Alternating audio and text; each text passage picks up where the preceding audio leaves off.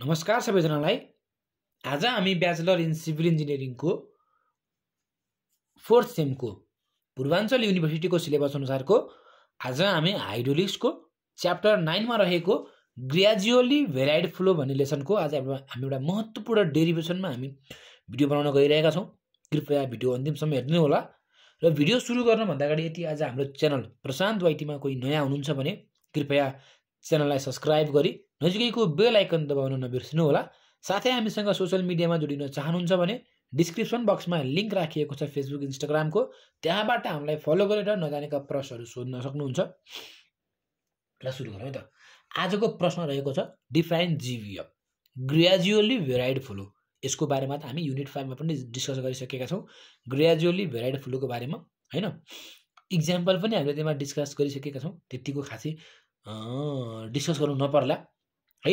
हामीले आजको यस भिडियोमा हामी मेन उद्देश्य डिस्कसन गर्ने उद्देश्य भनेको derive the equation that determines the slope of water surface of जीवीएफ हो। एउटा चाहिँ हामीले dy बाइ dx को रिलेसन हामी चाहिँ प्रुभ गर्छौं। dy बाइ dx को भ्यालु चाहिँ कति आउँछ त? dy बाइ dx भनेको एउटा स्लोप हो, हैन। यसको स्लोपको भ्यालु कति आउँछ त्यो इक्वेसन हामीले प्रुभ गर्नुपर्छ अथवा निकाल्नु पर्छ, डिराइभ गर्नुपर्छ, हैन। अब यो त भयो क्वेशन 2022 मा सोधेको प्रश्न।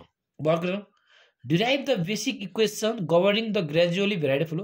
बेसिक इक्वेसन भनेको त्यही नै हो, कुरो एउटै हो, वास्तविक, हैन। यताउति जे भने पनि ग्रेजुअली भेराइड फ्लोको चाहिँ हामीले बेसिक इक्वेसन भनेको त्यो स्लोप निकाल्ने, dy बाइ dx निकाल्ने हो। Assumption made during the डेरिभेसन्स। अब एजम्पसन के छ त्यसको बारेमा पनि भनेको छ। अब ग्रेजुअली भेराइड फ्लो भनेको स्लो रेटमा चाहिँ यदि हाम्रो चाहिँ डेप्थ चेन्ज भयो भने त्यसलाई हामीले के भन्छौँ? स्लो रेटमा के भनेको लङ लेन्थ ट्राभल गर्दाखेरि त्यसले चाहिँ डेप्थ चेन्ज गर्यो भने त्यस्तो खाले फ्लोलाई हामीले के भन्छौँ? ग्रेजुअली भेराइड फ्लो भन्छौँ। इक्जाम्पल हजुरले यहाँ हेर्न सकिहाल्नुहुन्छ। अब छ assumption. Assumption in जीवीएफ gradually भेराइड फ्लोको assumption के छ? अब मैले यो हाइड्रोस्ट्याटिक भन्ने वर्ड चाहिँ मैले यसो गुगलमा खोजेको थिएँ, हैन। के रहेछ र यो वर्ड ठ्याक्कै एक्ज्याक्ट वर्ड भनेर मैले यसो गुगलमा खोज्दाखेरि relating or डिनोटिङ the equilibrium of liquids and the pressure exerted by the liquid at rest. भनेको त्यो प्रेसर चाहिँ हाम्रो चाहिँ लिक्विडले एक्जर्ट गरेको प्रेसर चाहिँ रेस्टमा हुने कन्डिसन यसै के भनेको छ हेर्नु त। एजम्पसन के छ जीवीएफ को? अब मलाई त्यतिको खासै यसको एजम्पसन त मलाई एक्सप्लेन गर्न आउँदैन खासै। त्यति यो पोइन्ट नम्बर 1 चाहिँ अब सिधै आउँछ भने आउँछ भन्ने, न आउँदैन भने आउँदैन भन्ने सिधै, हैन। हेर्नु क्वेशनले के भन्छ? प्रेसर डिस्ट्रिब्युसन इज टेकन भनेको प्रेसर डिस्ट्रिब्युसन चाहिँ हामीले लिन्छौँ गरे हाइड्रोस्ट्याटिक neglecting the effect of normal acceleration produce due to the variation in depth. भनेको हामीले चाहिँ केलाई नेग्लेक्ट गर्छौँ? त्यो डेप्थ भेरिएसन हुँदाखेरि जहाँ त्यसमा आउने नर्मल एसिलेसन छ नि त्यसलाई हामीले चाहिँ नेग्लेक्ट गर्छौँ गरे के नेग्लेक्ट गर्छौँ त्यसलाई, र चाहिँ हामीले त्यसलाई चाहिँ के गर्छौँ? त्यो हामीले चाहिँ एसिलेसनलाई नेग्लेक्ट गर्छौँ, हैन। त्यो भेरिएसन इन चेन्जमा जुन हाम्रो पानी बग्ने क्रममा जुन त्यसको चेन्ज आउँछ नि, हो त्यो चेन्ज हुँदाखेरि त्यो पानी त बिस्तारै बग्ने हो। त्यो पानीको बिस्तारै बग्दाखेरि त्यसमा पनि त पानी पनि एसिलेसन आउला नि, हो त्यो एसिलेसनलाई हामीले के गर्छौँ? नेग्लेक्ट गर्छौँ गरे है। जब चाहिँ हाम्रो एउटा प्रेसर डिस्ट्रिब्युसन चाहिँ एउटा प्लट गर्दाखेरि होला, हैन। अब अर्को पोइन्ट, यो पोइन्ट चाहिँ म राम्रोसँग एक्सप्लेन गरिदिन्छु। के भनेको छ? हामीले जीवीएफ एनालाइसिस पनि हामीले युज गर्ने इक्वेसन भनेको के हो? म्यानेज इक्वेसन हो र चाहिँ हाम्रो चेन्ज इक्वेसन हो, है। म्यानेज इक्वेसन सल्भ प्रयोग गर्ने हो भनेको 1/n r को पावर 2/3 s को पावर 1/2 त्यही नै फर्मुला हो। चेन्जेसमा पनि v = c/√rs फर्मुला त्यही नै हो। तर जुन हामीले म्यानेजमा प्रयोग गर्ने फर्मुला यस नट थियो नि, but the slope terms in equation should be friction slope. हामीले त्यहाँ चाहिँ बेड स्लोप प्रयोग गर्थ्यौँ। जुन हाम्रो म्यानेजमा यस नट प्रयोग गर्थ्यौँ नि, त्यो यस नट भनेको बेड स्लोप हो भने अहिले हामी जीवीएफ एनालाइसिसमा हामीले चाहिँ कुन स्लोप प्रयोग गर्छौँ? फ्रिक्सन स्लोप प्रयोग गर्छौँ, जुन भनेको के हो? एसएफ हो। यही नै हो। अब अर्को इक्वेसन हेरौँ जीवीएफ को। मैले अर्को यो बुकबाट हेरेको छु। यो दुईटा चाहिँ हामीलाई सरले लेखाउनु भएको हो, हैन। मैले बुकबाट खोजेको चाहिँ एजम्पसन भनेको एउटा यो the flow is steady. Flow steady हुनु पर्यो। द क्यानल इज प्रिजमेटिक अथवा च्यानल भनौँ, च्यानल चाहिँ प्रिजमेटिक हुनु पर्यो रे। अनि the velocity distribution in the channel is fixed. Velocity distribution चाहिँ फिक्स्ड हुनु पर्यो गरे। And the energy factor is unity. Energy factor चाहिँ के हुनु पर्यो? युनिटी हुनु पर्यो, 1 हुनु पर्यो भन्न खोजेको छ। यो चाहिँ हाम्रो के हो? एजम्पसन हो, है। अब हामी यसको मेन डेरिभेसनतिर हामी लाग्छौँ। के हो त डेरिभेसन? जीवीएफ इक्वेसनको डेरिभेसन इक्जाममा सोध्यो भने ट्याक्क लाएर मैले जे गराउँछु त्यही गरौँ ल। डाटम क्यानल बेड, है। अहिले हाम्रो एउटा सेक्सन, यो सेक्सन 1 यो सेक्सन 2 1 सेक्सनमा हेर्दाखेरि यो डेप्थ अफ वाटर y हैन अब सेक्सन 2 मा पुग्दाखेरि डेप्थ चेन्ज हुन्छ y + dy dy चाहिँ के हो पोजिटिभ अथवा नेगेटिभ पोजिटिभ dy भयो भने यो भन्दा यसको डेप्थ बढी हुने भयो नेगेटिभ dy भ्यालु नेगेटिभ भयो भने के हुने भयो यसको डेप्थ यो डेप्थ सानो हुने भयो फेरि यो प्लस dy भनेको dy पोजिटिभ पनि हुन सक्छ नेगेटिभ पनि हुन सक्छ भन्न खोजेको के यो dy को भ्यालु पोजिटिभ कि नेगेटिभ भन्ने कुरा y प्लस त हो तर dy पोजिटिभ dy कि नेगेटिभ dy है डेप्थ घट्यो कि बढ्यो है चेन्ज इन डेप्थ y छ भने depth dy velocity head v²/2g change in velocity head v²/2g plus dv²/2g यो d है फेरि ए जस्तो देखियो र यो d हो dv²/2g change in velocity head है अब यति भनेको चाहिँ हेड लस अथवा head loss due to friction HF भनेको हेड लस हो तर ड्यू टु फ्रिक्सन है त अनि यहाँबाट यसरी आएर हाम्रो चाहिँ एउटा के गरौँ अब इनर्जी इक्वेसनले के भन्छ भन्दाखेरि यो भ्यालु इज इक्वल टु यो भ्यालु इनर्जी इक्वेसन अथवा बर्नौलीज इक्वेसन जे भनौँ this will be equal to यो दिस भनेपछि z1 plus y plus v²/2g is equal to y plus dy plus v²/2g plus dv²/2g plus hf है अब यसलाई पल्टाउँ अब है त्यो त हजुरले बुझिहाल्नुहुन्छ considering a GVF with change in depth dy with the distance dx along the flow direction भनेको छ अब यो डिस्टेन्स हामीले चाहिँ कति लिएका छौँ सेक्सनको डिस्टेन्स फ्लो डिस्टेन्स चाहिँ हामीले dx लिएका छौँ अब फ्रम इनर्जी प्रिन्सिपल अथवा बर्नौलीज इक्वेसन अघिकै कुरा हो z1 plus y plus v²/2g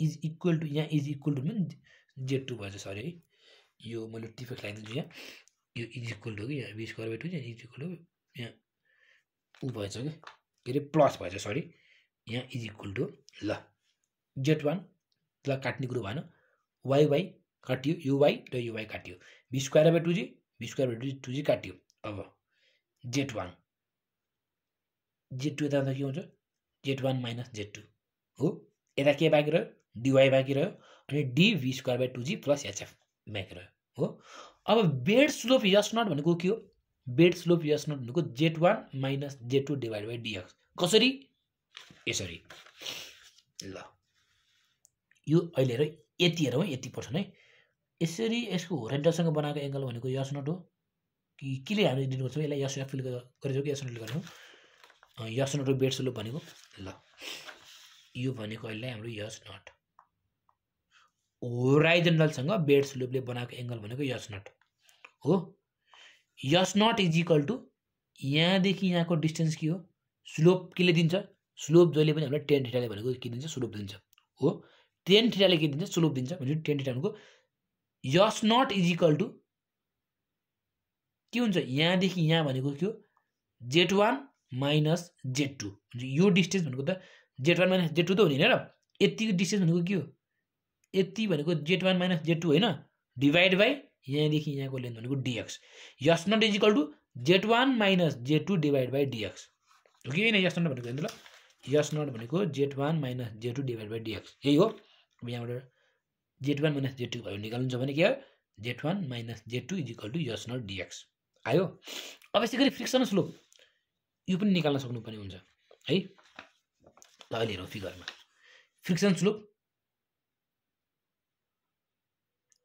होराइजन्टलसँग बनाएको एङ्गल है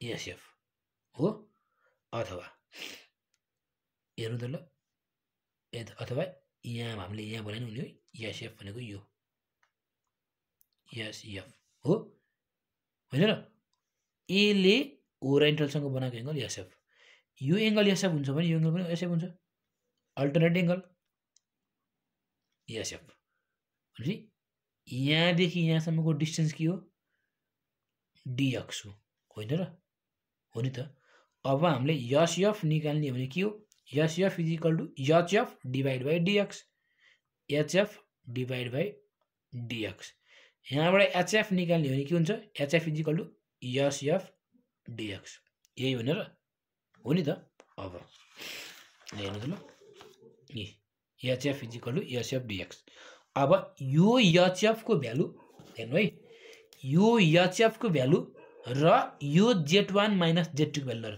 एचएफ भ्यालु ल यहाँ पुट गर्ने z1 - z2 भ्यालु ल यहाँ पुट गर्ने दुईटाको भ्यालु पुट गर्नुहुन्छ भने के आउँछ z1 - z2 मा यो value s0 dx is equal to यो अनि sf मा sf dx अब यसलाई यता ल्याइदिउ अनि dx common लिगौ s0 - sf dx is equal to यो एमा हेर्नु छ भने एमा dy कमन लिने हो भने के हुन्छ dy कमन आयो 1 प्लस dy v²/2g यो दुटामा dy कमन लियो भने एमा dy छैन त्यही भएर तल मल्टिप्लाई डिभाइड गर्नु पर्ने त dy ले ल अब dy यसलाई अपनमा ल्याइदिउ dy divide by dx is equal to s0 - sf divide by यो होइन र इक्वेसन 1 अब हामीले यति टर्मको भ्यालु निकाल्छौं यति टर्मको भ्यालु भनेको के हो dy v²/2g भनेको के त भन्दाखेरि dy v²/2g भेलोसिटी भनेको डिस्चार्ज बाइ एरिया हो भनेको q²/a² v² भनेको 2g को 2g अब यो टर्मलाई हजुरले डिफरेन्शिएटिङ गर्नुहुन्छ भने y भन्ने टर्म त यो a भित्र लुकेछ नि त एरिया भनेको के हो b * y हो अथवा के हो भनेको यो एरियामा त डेप्थ लुकेको छ नि त्यही भएर हामीले यसलाई चाहिँ डिफरेन्शिएटिङ गर्छौं बाकी q²/2g भनेको कन्स्ट्यान्ट भयो अनि a को पावर -2 आउँछ माथिमा आउँदाखेरि हैन र a को पावर -2 हुन्छ नि माथिमा आउँदाखेरि त हो भनेपछि यहाँ हेर्नु ल a को पावर -2 q²/2g भनेको हाम्रो के भयो कन्स्ट्यान्ट भयो हैन र हेर्नु त यो अरु त के छ र हो नि त ल अब हेरौं q²/2g a को पावर -2 को डिफरेन्शिएटिङ भनेको -2 a को पावर -3 थाहा छ नि त हामीलाई चेन रुल भन्छौ के भन्छ यसलाई a को -2 अगाडि अनि a को पावर -2 अनि -1 फर्मुला हो यो अनि -2 a को पावर -3 है त फर्मुला हो अनि फेरि लाग्थ्री dA/dy अब dA/dy भनेको के हो टप विथ हो t कति हामीले डिफाइन गरेका छौं dA/dy भनेको टप विथ भने हामीले धेरै भिडियोमा डिफाइन पनि गरिसकेका छौं हैन अब यहाँ हेर्नुहुन्छ भने 2 2 काट्यो -q² अब a क्यूब भनेको त लाउँदाखेरि a को पावर -3 को लाउँदा a क्यूब हुन्छ 2g डट t हो यहाँबाट हेर्नुहुन्छ भने यो भ्यालु के भ्यालु थाहा यो भ्यालु भने अहिले चाहिँ फर्दै छौं अब हामीले यो भ्यालु के को निकाल्न लाग्यो थाहा यो भ्यालु अहिले हामीले के निकाल्छौं d/dy v²/2g भ्यालु हामी सल्भ गर्दै छौं अझै पनि हामी त्यहीमै छौं यसपछि यो आयो यो स्टेप्स आयो यो स्टेप डेरिभेटिभ आयो यसरी आएर हामी यहाँ आउँदै छौं अब -q² divide by a cube g